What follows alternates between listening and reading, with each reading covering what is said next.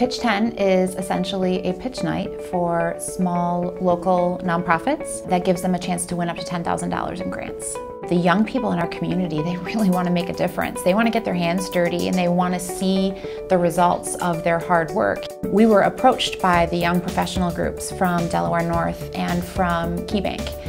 They had heard about the event, they had seen the event, and they for a long time had been looking for something that they could kind of rally the young professionals in their organizations behind. United Way is so ingrained in both organizations, it really gave us an opportunity to organically come together and support something that's really important for both groups. Oftentimes young professionals groups in Western New York are siloed. They don't connect with one another.